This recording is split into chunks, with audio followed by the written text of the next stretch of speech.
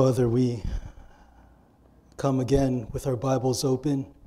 Lord, we know that that man's best wisdom can be wrong, but we know that your word is always true.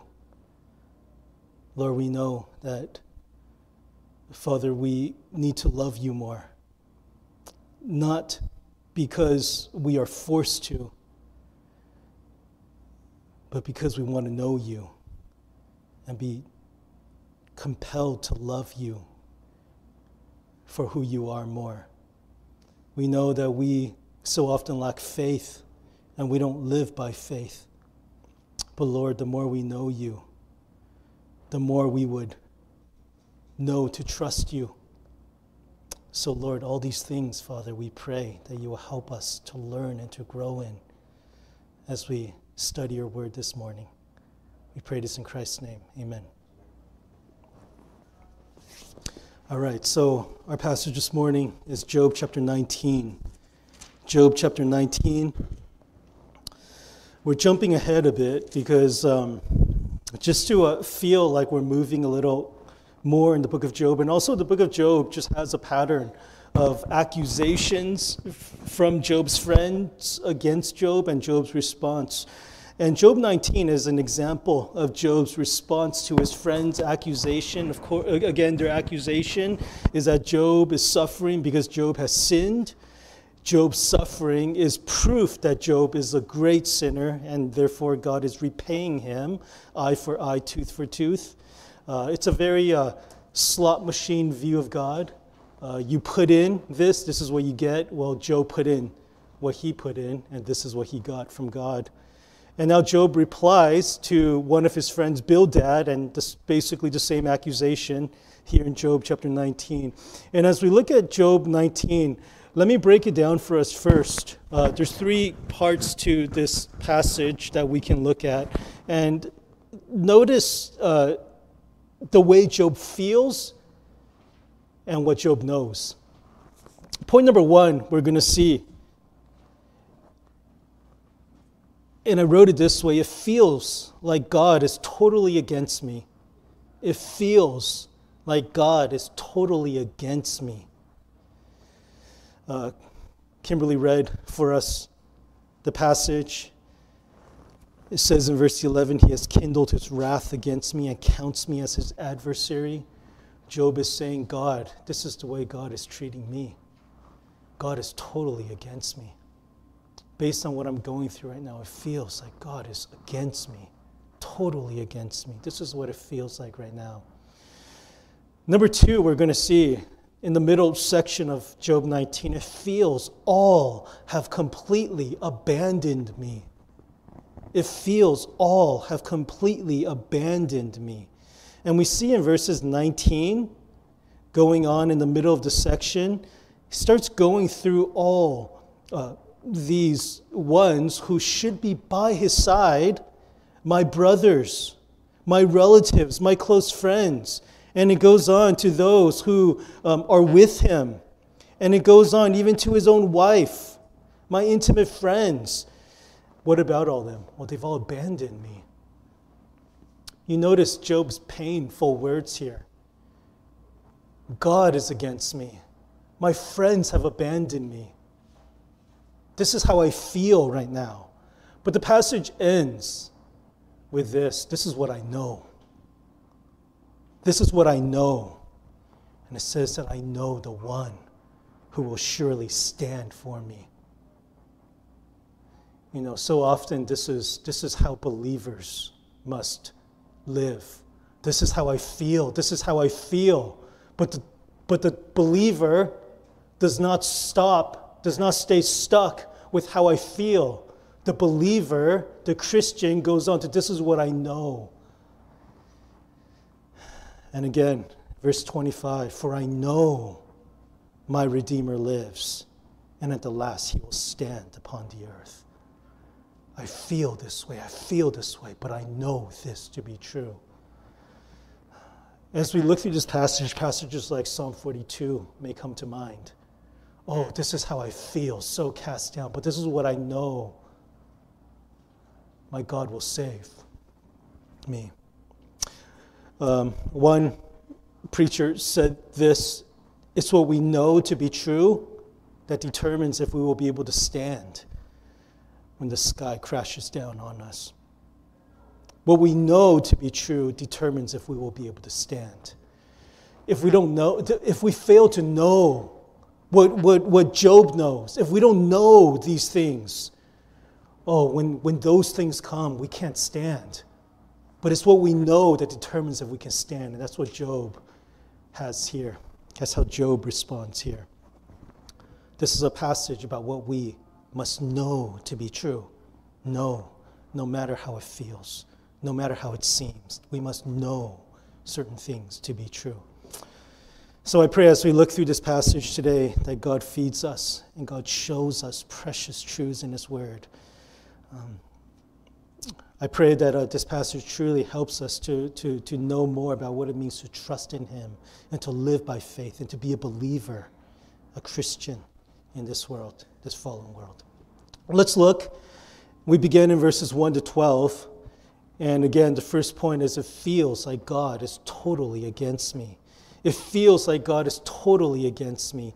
Job feels a certain way, and it's a painful feeling.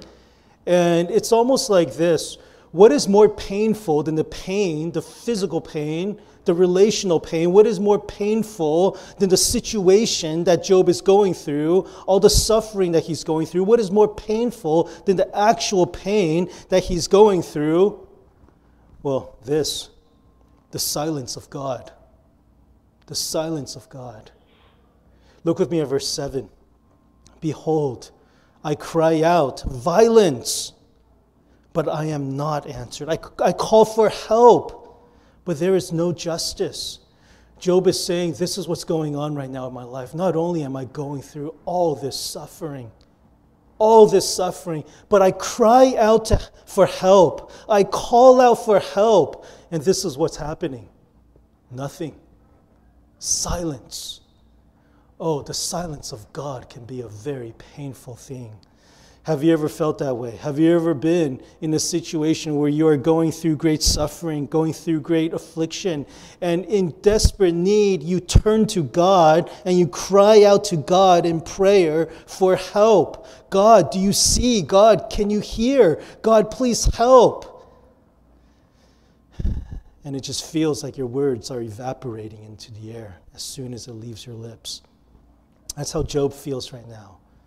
Psalm 28:1, the psalmist says, to you, O Yahweh, I call, my rock. Be not deaf to me, lest if you be silent to me, I become like one of those who go down to the pit.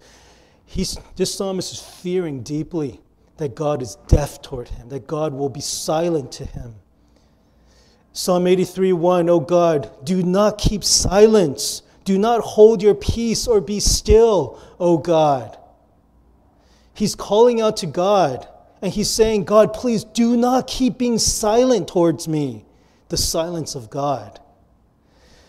And again, Job 30:20, I cry to you for help, and you do not answer me. I stand, and listen, you only look at me. See, what's so painful for Job isn't that he doesn't believe in God, that God doesn't exist anymore. He's calling out to God for help, and what does it say? You only look at me. Just his blankness. He just stares at Job while he suffers. He does nothing to help. He says nothing in response. Job is suffering. He's saying, God, help. God, please do something. And it says God is just looking at him. Just looking. Doing nothing. The silence of God can be a very frustrating thing. It can be a very painful thing, even more painful than the pain he's going through. Maybe some of you have experienced that before. Now, going on, we see Job is very frustrated. We see Job is so frustrated because he feels his pain.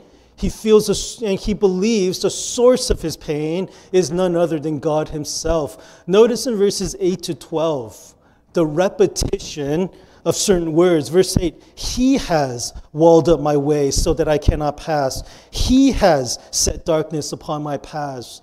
The reason why I can't get out of this struggle is because God is the one who has walled me in. He's trapped me in my sufferings. Verse 9, He has stripped from me my glory and taken the crown from my head. He breaks me down on every side. I am gone. My hope has been pulled up like a tree. He has kindled His wrath against me and counts me as His adversary. His troops come on together. They have cast up their siege ramp against me and encamped around my tent. Notice in verse 12, Job is saying, this is what it feels like right now. Not only is God against me, God has sent His whole military, His whole army to come and attack me. Imagine the whole military of the United States coming down against a single home. Well, Job is saying, it feels like God has sent His whole army against my tent. This is way too much. And again, what makes it so painful for Job is Job believes in God. God is the one who is sovereign over all of this. And so Job says He has. The God, the one who is doing all of this in Job's life, is now the one who is completely silent to Job when Job cries out to Him. Why? All this is coming to me. Why? And Job says God just stares at him and gives him nothing in response, just silence. Well, this sounds very painful, and maybe some of you know this pain, the silence of God in the pain of all this, in the face of all this pain. But notice who isn't silent. Job is saying, God, you are completely silent, but notice who is not silent. Notice in verses 1 to 3, who is not silent at all. Then Job answered and said, how long will you torment me and break me in pieces with what? With words. Oh, his friends have many words. His friends are not silent. His friends are giving him many words. God is silent to him, but his friends are filling him with words. And they're not good words. They're words that are breaking Job into pieces. Notice verse 3, 10 times you have cast reproach upon me. Are you not ashamed to wrong me? When it says 10 times, it's not saying you have said 10 things to me. It's saying you have said things over and over and over again to me, and they are breaking me to pieces. Notice, sometimes people will say, stick and stones, what? Your words can't hurt me, right? Stick and words are not things that can actually hurt, right? Words cannot hurt. Words are just words. They can't actually cause me pain. Well, that's not true, right? Especially for someone who is going through great suffering. Here it says, your words are breaking me into pieces. Words can be very painful things. And his friends are filling him with words that are causing great pain upon pain. Now, what do we do with this passage here in verses 1 to 12? The silence of God, the painful words of man, and the silence of God, in addition to the pain that Job says is being brought upon me by God. Notice something about Job, and I've mentioned it before, that Job here in chapter 19, even though he is suffering greatly, even though he is crying out to God, Job is one who is still a believer in God. Job still believes in God. Even though Job feels like God is the one who is totally against him, even though Job feels, God, you are against me, but notice Job is still crying out to God. In verse 7, he feels like God is against him, but Job is still crying out to him. At the same time, it says he has, but Job is still crying out to him. God, he has done this, but then Job still cries out to him for help. This is just what believers do. I mean, for Job, where else does he turn? And isn't that true for us? Where else do we turn?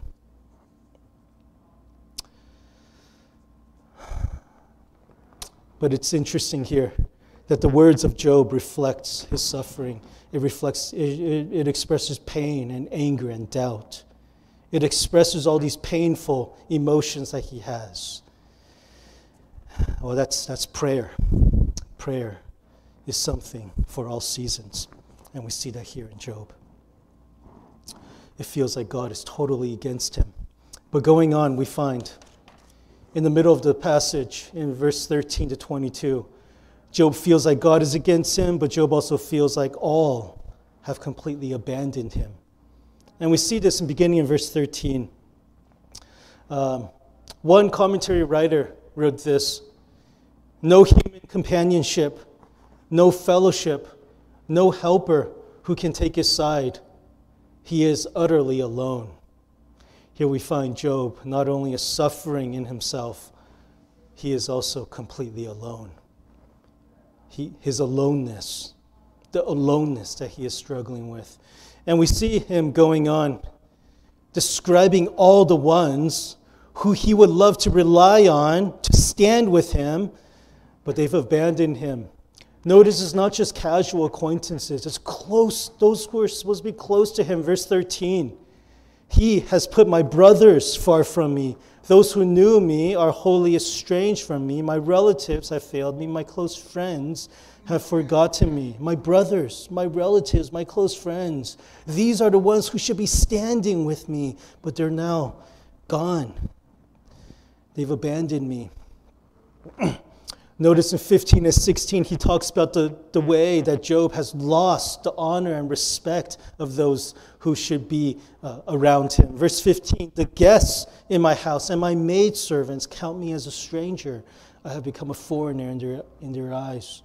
I call to my servant, but he gives me no answer. I must plead with my mouth, with my mouth for mercy. Even those who should be honoring him and respecting him have abandoned him. And now notice in verse 17, my breath is strange to my wife. I am a stench to the children of my own mother.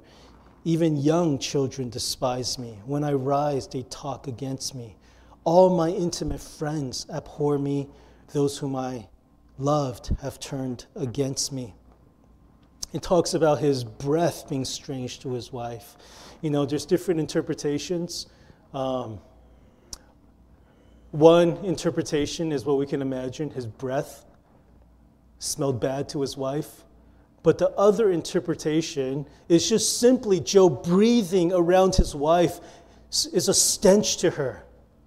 He says, get away from me.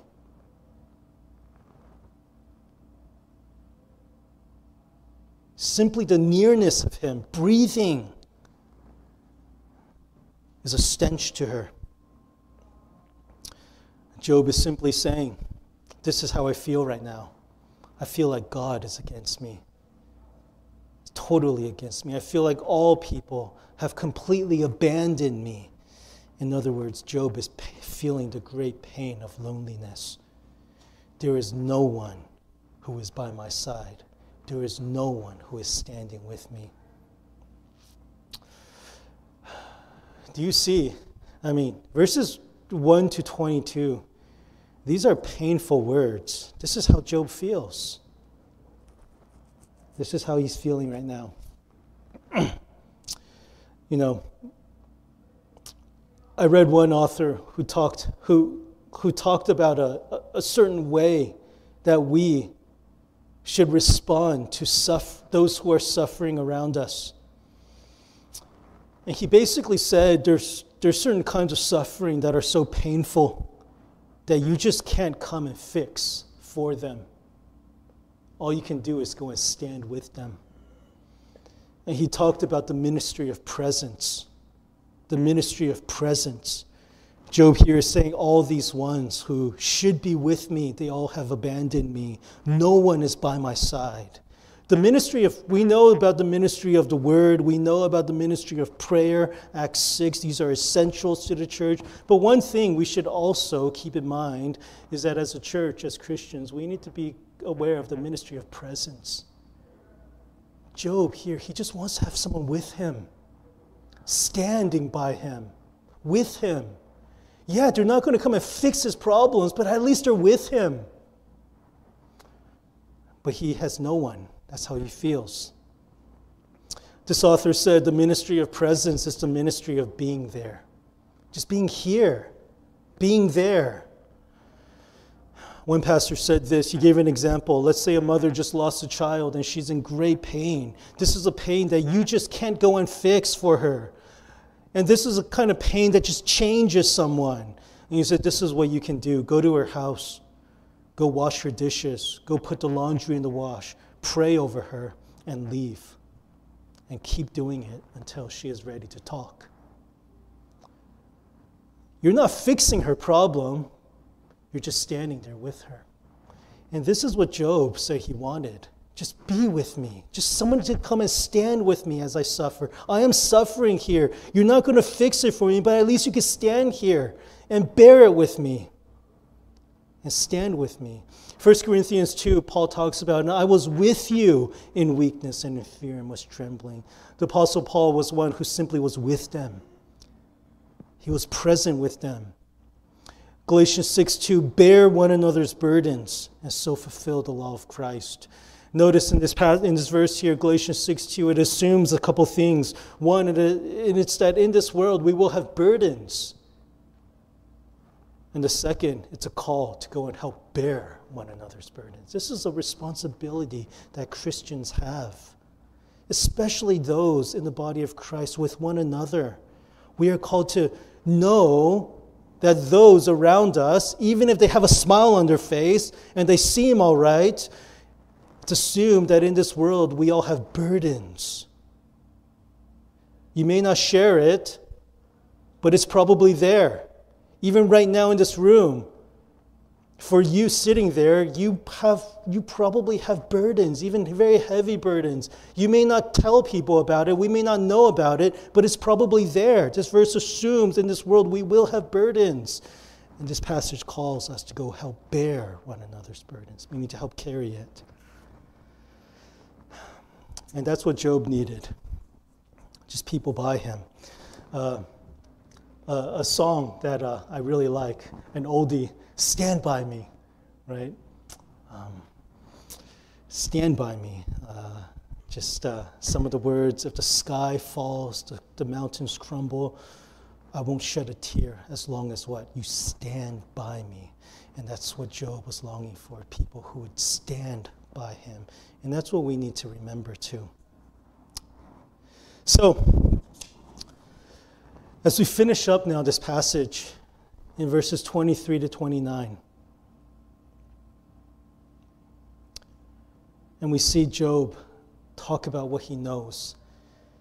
He says, I feel certain things are true right now. I feel my God is totally against me. I feel all my friends and family, all those around me have completely abandoned me. This is how I feel right now. But he ends here with a statement of faith. This is what I know. And it's about what he knows about his Redeemer. And we see here, point number 3, I know the one. I know that one will surely stand for me. And it's about his Redeemer. Now first, notice with me in verse 23. Verse 23 and 24, Job is responding to the accusation, saying that he has sinned greatly. And Job has a very long distance view. Job is saying, I may not be able to prove that you are wrong, that I am not, in fact, suffering for my sin, that I am actually innocent and blameless of what you're charging against me. He's saying, I may not be able to prove it now, but one day it will show. Look with me at verse 23. Oh, that my words were what? Were written. Oh, that they were inscribed in the book. It's ironic because it is. Verse 24, oh, that an iron pen and lead, they were engraved, with an iron pen and lead, they were engraved in the rock forever. What Job is saying is, may my words here be written down in stone. These words about my innocence may be in stone, so even after I die and I'm gone, my words here will still testify of my innocence. What he's saying is, I may not be able to prove it now. I may not even be able to prove it in my lifetime, but I want my words to stand in stone, because eventually time will tell. Eventually it will be shown to be true. Time will tell. But now we go to that very well-known passage in verse 25. Even better than having words in stone to testify about his innocence, there is one. There is one. There is a Redeemer who will stand for me, stand with me, stand by me, and testify for me. Job is innocent. Look with me at 25. The one who will stand with Job. For I know that my Redeemer lives, and at the last he will stand upon the earth. After my skin has been thus destroyed, yet in my flesh I shall see God. Whom shall I see for myself? And my eyes shall behold, and not another. And he longs for this. My heart faints within me. This is what Job knows to be true. You know, we may wish certain things were true. We may wish for a world peace. We may wish that the Lakers will be good again. We may wish certain things were true. But this is different. This is not wishing. This is knowing. Job says, this is what I know to be true.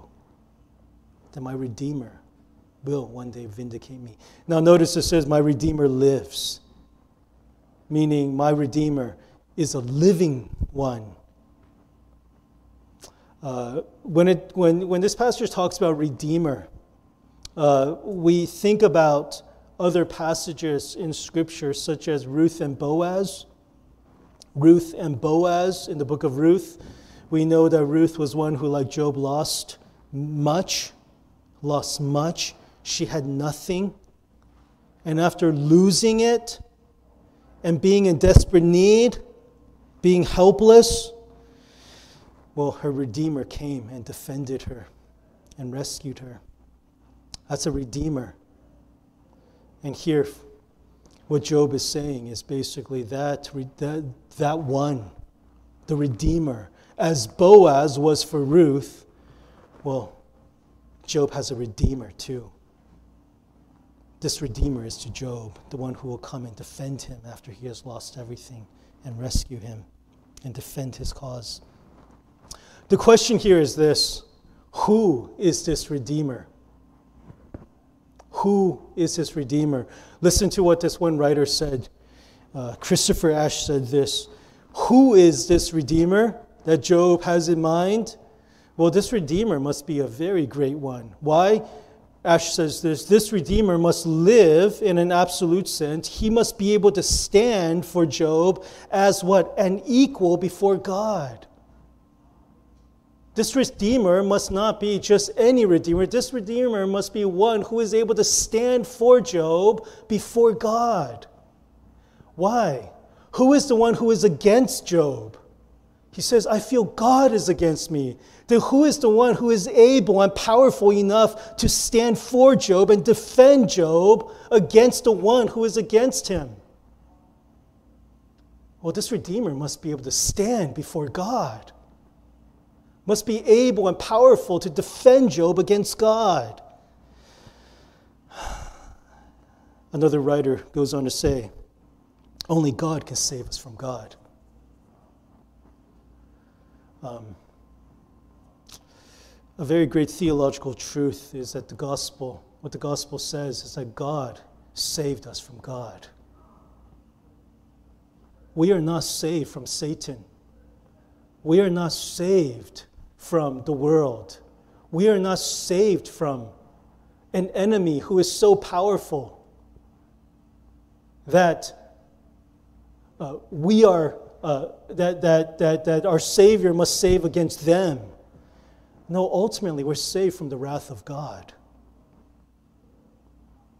Right? Ultimately, that is what we need salvation from.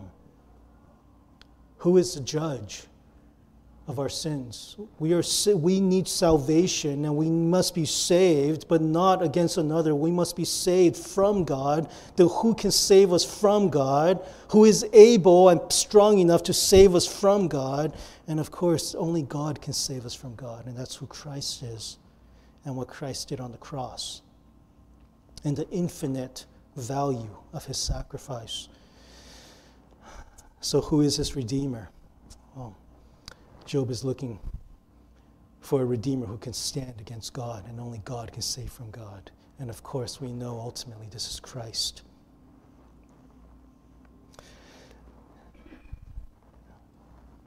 Notice the passage also says, I know my Redeemer lives, and at the last he will stand upon the earth. At the last. This is talking about the day of judgment. Job is saying, they're accusing me of sin. Write it in stone. Let it be shown that I am not. I'm innocent. Well, here is saying, at the last, my Redeemer will stand with me, and he will stand for me. At the day of judgment, I will not be standing just alone by myself before God, claiming my innocence. I will have one standing by my side, testifying for me, standing with me, defending my innocence. It says at the last, he will stand upon the earth. But notice here, when it says, I know that my Redeemer lives, at the last he will stand upon the earth. This is about the Savior, the Redeemer, who will stand with Job at the day of judgment and testify for him about his innocence. Stand with him, testifying for him that Job is in fact innocent. Here we find a very key word. This word to stand, to defend. It is to take a stand for someone, to testify for someone. And it's a word that we later on see more well fleshed out in the New Testament. And it's the word advocate. That we have an advocate who stands for us. Listen to 1 John 2. 1 John 2, 1. My little children, I am writing these things to you so that you may not sin. But if anyone does sin, we have what? We have an advocate. One who will stand for us. We have an advocate with the Father. Who? Jesus Christ. And not just anything about him. Notice what it says about him. Jesus Christ, the righteous, or the righteous one. Why does this passage want to show that the one standing and being our advocate, the one who is testifying for us, is also the one who is truly the righteous one? Verse 2, going on in that passage, he is the propitiation for our sins, not only for ours only, but also for the sins of the whole world. Meaning he took upon the whole cup of God's wrath for us. He absorbed all of God's wrath for us, for our sins. This is what my sins deserve. God's wrath, he is a propitiation for our sins, meaning he absorbed all of God's wrath for us. Only God can save us from God, the wrath of God. And here it says, Jesus Christ the righteous. Listen to what the Puritan writer Matthew Henry says. Matthew Henry said this, the clients are guilty. The clients are guilty.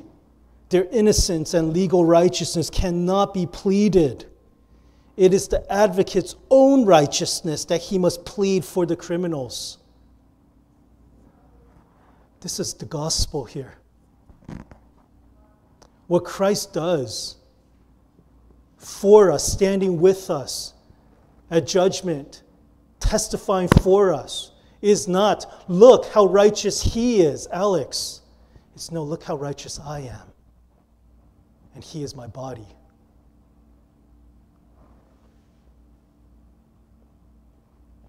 That's why it says Jesus Christ, the righteous one, who pleads for us based on his own righteousness. At judgment, Christ pleads for us, not look how good he is, look at Alex, look what he did, then look what Alex did not do, look how good he is, look how good his works are. But when Christ stands with me on a day of judgment, Christ says, look how good I am, my righteousness, and he is my body. That's justification. A good lawyer stands and defends his client. Look, innocent. But Christ says, look, innocent, look at me. Look at me. So it says, but if anyone does sin, we have an advocate with the Father, Jesus Christ, the righteous. God knows that we are not righteous enough for heaven, so God provided an advocate, a redeemer, to stand with Job, to stand with us. And here, our Redeemer lives, Jesus Christ the righteous. And as righteous as he is, we are. For we are in him, in Christ alone, by faith. So again, this morning, we saw what Job felt, and we saw what Job knows. He felt God is totally against him. He felt all have completely abandoned him. But this is what he knows, that his Redeemer will surely stand for him. And that's true for us, and that's what we must know, that we have a Redeemer who lives, who will surely stand for us and with us. Let's pray. Father, we again pray that we may behold Christ and how he is so strong and able to save, and that our faith will fully rest in Christ, our Redeemer and our advocate.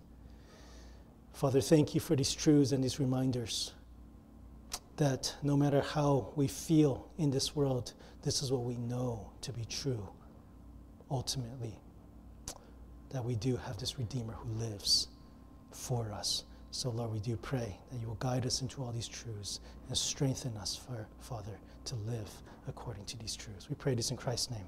Amen.